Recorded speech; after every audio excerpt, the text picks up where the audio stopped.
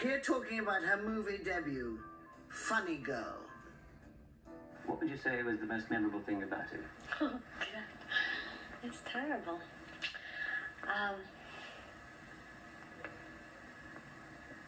It's a very, I think, a difficult film to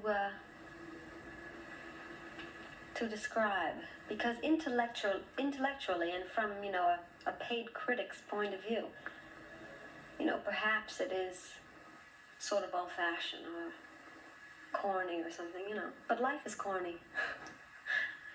But on the other hand, I mean, it is a very entertaining picture, I feel. People get involved with it. The audience, it's an audience picture. The audience seems to like it. And so as a critic, you know, I wouldn't want to have to be a critic seeing it.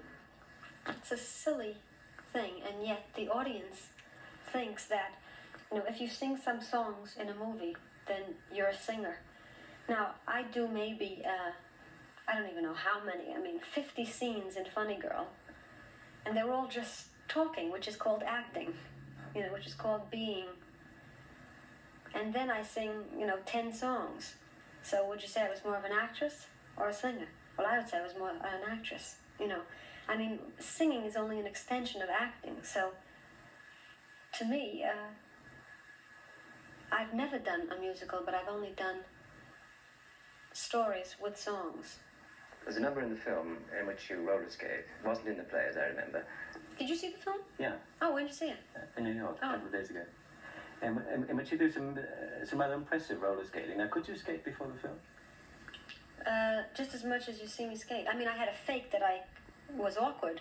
I mean, actually, all these girls were, you know, skating for like 6 weeks, and they all took these flops. Now, I'm not a very good skater, but I was the only one who never fell.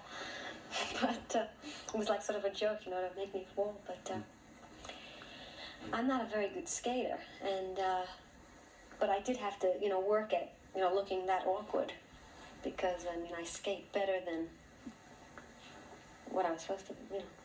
But I used to go skating every Saturday in Brooklyn, in the Empire Roller Skate Drome or something like that. I don't know what it's called. Empire Roller Drome.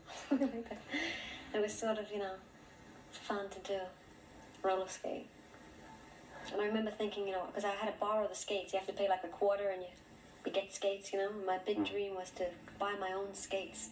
And these girls had these tin boxes, I remember, divided in half, like there were 4 colors on the boxes, and this to me was like, oh, the end, with white skates, you know, because when you rent them, you get these dirty old skates. I never did get my own skates.